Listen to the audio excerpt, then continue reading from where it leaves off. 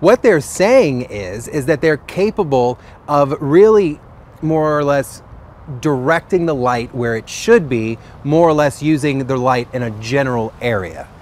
The headlights, which are already being used in Europe, have LED lamps that can focus beams on darkness, such as the driver's lane and areas along the roadside. For example, you're cruising, you're about to make a right turn somewhere, those headlights would automatically aim to where maybe a bicyclist would be, or a pedestrian standing at the corner of the road where your normal headlights wouldn't see that.